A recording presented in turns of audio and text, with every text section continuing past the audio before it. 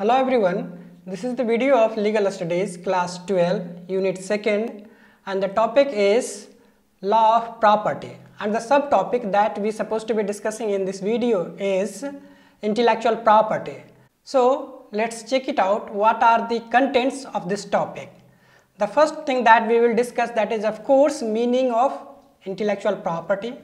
Second thing, purpose of intellectual property. Thirdly, types of intellectual property. And in the types, we will discuss trademarks, patents, copyrights, designs and geographical indications. And of course, law that governs all these intellectual property. So, let's begin with the meaning and concept. As defined by WIPO, that is WIPO, World Intellectual Property Organization, the intellectual property rights are like any other property right. What does it mean? That we have discussed in our previous video that we have the movable property or we have immovable property and we have right over those properties. So that is the way those properties are governed by the laws. So in the same way, intellectual property rights also governed by the laws, and the kind of facility, the kind of benefit that laws give in regard to the immovable or movable property, same benefit you will get also here. So it works in the same fashion as in other properties. They allow creators or owners of patents, trademarks or copyrighted works to benefit from their own work or investment in a creation. So they allow means the law basically allows you to enjoy the right over the properties you created, basically intellectual properties. Still, I believe you must have the confusion regarding the intellectual property, what it is. So let's check it out. What is meaning of intellectual property? Intellectual property refers the intangible creations created by the human mind. Keep in mind, it is created by human mind, which could be literary and artistic works and symbols, logos, names and images used in commerce and businesses. So intellectual property is essentially created by a human mind. It is something like innovative, it is something unique that you have created. So that is yours, and law protects your rights on that creation. So that is intellectual property. These rights are outlined in Article 27 of the Universal Declaration of Human Rights, which provides for the right to benefit from the protection of moral and material interests resulting from authorship of scientific, literary or artistic productions. This sentence simply saying that such right is mentioned in the Article 27 of the Universal Declaration of Human Rights, and that ensures how it will be protected. Now let's check out the interesting facts of intellectual property rights. Intellectual property is the creation of human mind, we have discussed it, which is intangible in nature. The next point is the examples of such human mind creations are inventions, it could be anything, like machine, like medicine. So whatever the new thing you created, that comes under inventions. Next one is literary works, it could be anything like poem, article, novel, movie script, anything.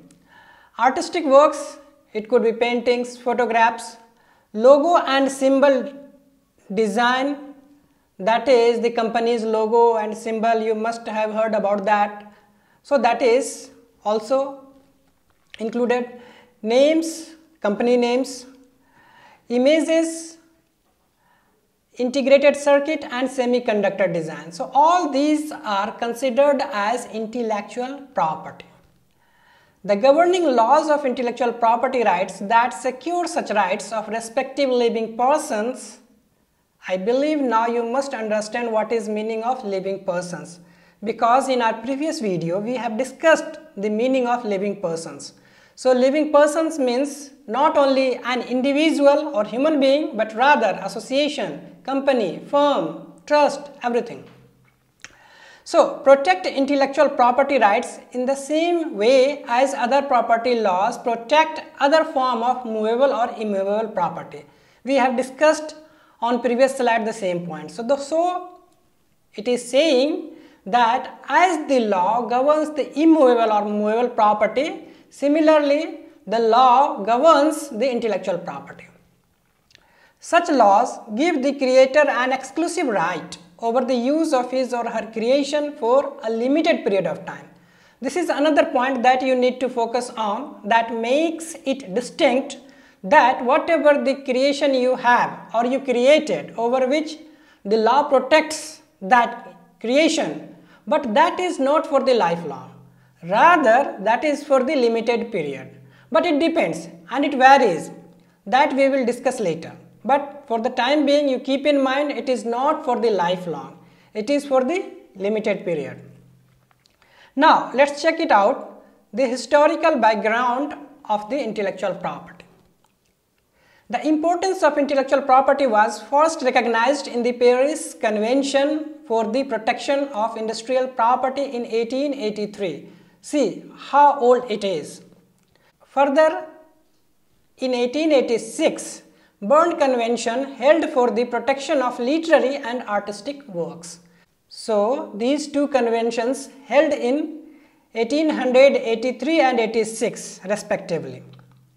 After that, the important event that noticed or recognized the intellectual property, that is World Intellectual Property Organization, that is WIPO, is the global forum for intellectual property services, policy, information and cooperation, which was established in the year 1967. So it is also pretty old, 1967. Mission of the WIPO is to lead the development of a balanced and effective international intellectual property system that enables innovation and creativity for the benefit of all. See, at this point in time you need to understand the purpose and the work of WIPO, because it will help you to understand its formation. As we know that we have two law systems, that is municipal law and international law. So if you have created something new, according to municipal law, that will be secured. So if someone tries to violate your right, in such a condition, you can go, or basically you can file a lawsuit against him. But if that someone is not Indian, rather the foreigner, and maybe he is citizen of Germany, then how you supposed to be taking action or legal action against him or her? So it is not possible. So in order to secure your right internationally, nationally of course it is secured by the municipal law, but internationally this is the work of WIPO. It ensures your law internationally. So across the world your right is secured. So no one can steal or violate your right. So that is the purpose and work of WIPO. Now the next one is TRIPS agreement. What is TRIPS? It is trade related aspects of intellectual property rights. TRIPS agreement is a multilateral agreement on intellectual property which came into force on January 1st, 1995. TRIPS agreement is administered by WTO, that is World Trade Organization. So it is not an independent, rather works under the WTO, that is World Trade Organization, and it has the same function. Now let's check it out, the purposes of intellectual property rights. What are the purposes? The protection of someone's intellectual creation not only provides the exclusive rights to enjoy the benefit of his or her creation, but also encourages him or her as well as other young generation to create or invent new works in the areas of his or her interest. Though don't get confused with the lengthy sentence, it is simply saying that if your creation is secured, then it will encourage you to do something more in the same field. isn't it? If it is secure, then it not only you but also the other generation, young generation will also get benefit of that, and basically they will get motivated to do something good. So that is one of the purposes. The second purpose is the legal protection of inventive human mind creation encourages commitment of additional resources for further innovation. So what it means, that saying your security, your protection of your intellectual property rights, of course, provides you the additional resources for further innovations. The last purpose of this topic is the protection and promotion of intellectual property also boosts economic growth that directly creates new employment areas for many people. I believe this is the simple sentence that you can appreciate, and the example you can take that. For the example, Bill Gates, as he invented Microsoft, the software that revolutionized the world, and you can see the amount of benefit he received as well as the amount of benefit the world received, and the number of employment he generated based on only one software. So that is another big advantage. Now, the next topic that we have to discuss in this video is types of intellectual property rights. Primarily, intellectual property rights categorized as industrial property and copyright. Industrial property includes patents for innovations, trademarks, industrial designs, and geographical indications. We will discuss all these terms, so don't worry. And the copyright includes literary works such as poems, plays, novels, movies, scripts, films, and artistic works such as photographs, paintings, drawings, sculptures, and architectural design.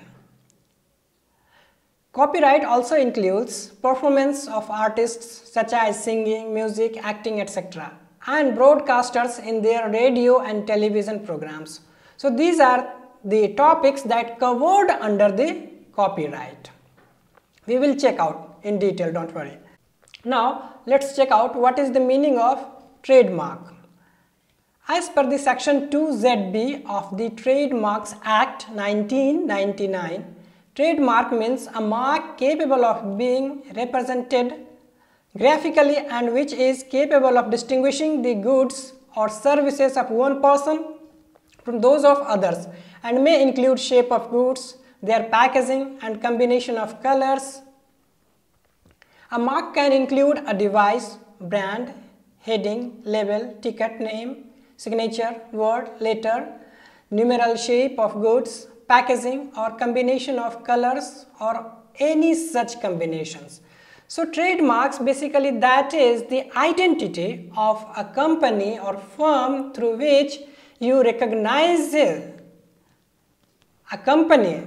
So that is a trademark, and it includes so many things: the device, brand, heading, label, ticket, all these things. So that is trademark. So not essentially you always need to tell the name of the company, but through trademark, through some identity, you can identify the company name. It may be through some name, through some signature, or through anything. So that is trademark, and it is protected under the law. So no one can use that for their own purposes. Now the next question is, what is meaning of patent? The word patent originates from Latin patere. Well, the pronunciation I don't know what exactly is. You can pronounce the way it is written here on the screen, so you can pronounce the way you want, but it is P-A-T-E-R-E. So that is patere, which means to lay open, that is to make available for public inspections. So it is the literal meaning. So now let's check it out. What is the meaning of patent, the way we use it today? Being one of the forms of intellectual property, so of course it is one of the forms of intellectual property. Patent is the privilege that gives the owner the legal right to exclude others from making using, selling and importing an invention for a limited period of years. We have studied that the intellectual property rights given for the limited period, not for the rest of the life. So the same thing saying here. In exchange for publishing and enabling public disclosure of the invention. So what does it mean? That it is saying simply, whatever the thing you created, suppose you have created certain medicine, so it will be secured and protected under the law. But it is saying, and law doesn't allow anyone to use in any way, isn't it, without your permission. So against that protection, government will publish this invention. Okay, so let the public know what you have invented. So you have to give the right to publish to the government of your invention. So that is the thing saying. So patent basically means something created, unique or something new. It could be a medicine, and you will get the right over that to enjoy for the certain period of time exclusively. Now let's check out the next one, that is, what is meaning of copyright. Copyright is the exclusive right given to the creator of a creative work to reproduce the work, usually for a limited period. So again it is limited. And what are the things that covered under copyright we have discussed? So let's check it out. The creative works that covered by copyright include but not limited to. Please pay attention, but not limited to. What does it mean? Means whatever I am going to pronounce here or written on the screen, it is not only that covered under copyright, but rather something more. So let's check it out. Novels, poems, plays, reference works, newspapers, advertisements, computer programs, databases, films, musical compositions, choreography, paintings, drawings, photographs, sculpture, architecture, maps and technical drawings. So all these things are covered under the heading of copyright. Now the next topic that we have, that is design. What is meaning of design? As per the section 2D of the Designs Act 2000, design means only the features of shape, configuration, pattern, ornament, of composition of lines or colors applied to any article, whether in two-dimensional or three-dimensional or in both forms, by any industrial process or means, whether manual, mechanical or chemical, separate or combined, which in the finished article appeal to and are judged solely by the eye, but doesn't include any mode or principle of construction or anything which is in substance a mere mechanical device, as for example design of vehicles, machine, etc. So what this lengthy sentence is saying, that you might get confused with this so long sentence, but don't worry.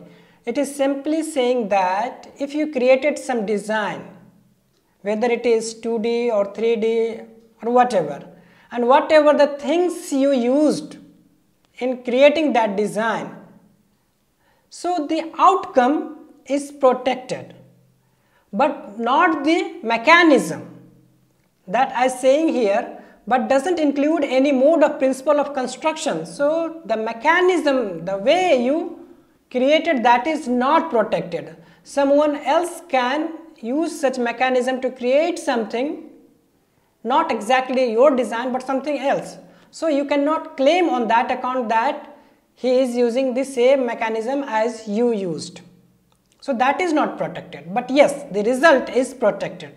Your final outcome is protected. So simply this is saying that only. For example, design of vehicles.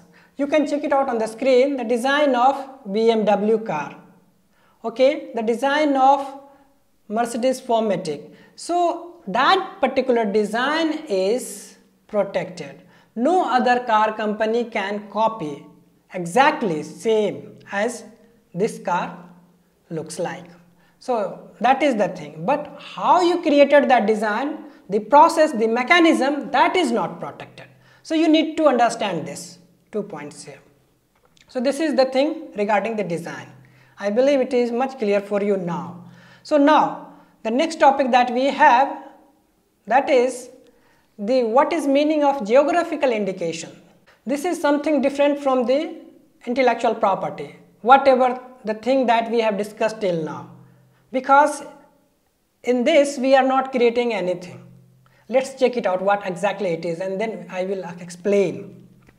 As per the section 2E of the Geographical Indications of Goods Registration and Protection Act 1999, geographical indication in relation to goods means an indication which identifies such goods as agricultural goods, natural goods or manufactured goods as originating or manufactured in the territory of a country or a region or locality in that territory where a given quality, reputation or other characteristic of such goods is essentially attributable to its geographical origin, and in case where such goods are manufactured goods, one of the activities of either the production or of processing or preparation of the goods concerned takes place in such territory, region or locality as the case may be.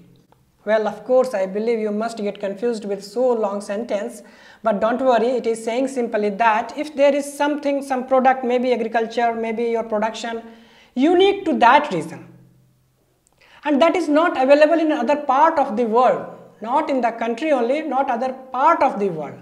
So that is basically unique of one geographic region. It may be natural or it may be man-made.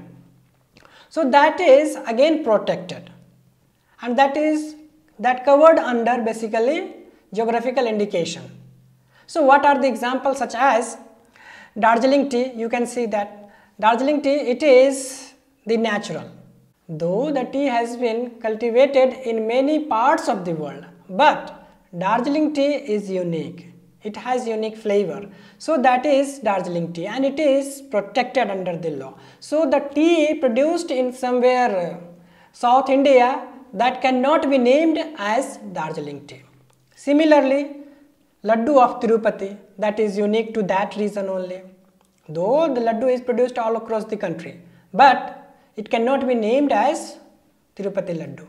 Similarly, Cuban cigars, Champagne of France. Champagne basically is the place in France where grapes largely are produced, and then from that grapes the champagne is prepared. Basically the wine is prepared and it is named champagne. So that is the unique to that country. Tequila of Mexico. Again, it is a beverage that is produced in a region located in Mexico, namely Tequila. So name is Tequila. So this is all about the geographical indications. And now the last topic of our video is the governing laws in India of all these intellectual property rights. So let's check it out one by one. Patent right. It is governed by the Patents Act 1970. However, lastly it is amended in 2005 and known as Patents Amendment Rules 2005. Designs. It is governed by the Designs Act 2000. Trademark. Governed by Trademark Act 1999. Copyright. The Copyright Act 1957, but it is amended again. Lastly, Copyright Amendment Act 2012. Next one is geographical indications. It is governed by Geographical Indications of Goods Registration and Protection Act 1999. And lastly, we have Layout Design of Integrated Circuits, and it is governed by the Semiconductor Integrated Circuit Layout Design Act 2000. Though we haven't discussed this layout design of integrated circuits in our video because it is not in the syllabus. However, in some other video we will discuss that. But this is all for this video. So likewise, we have discussed about the intellectual property rights, so many things regarding the meaning, the types, the purposes, the historical background, and the meaning of all the types of intellectual property. So I believe you must have understood all those things. Nevertheless, if you have any problem, I still repeat, watch it again so that you can clarify the dots and all. So see you in next video.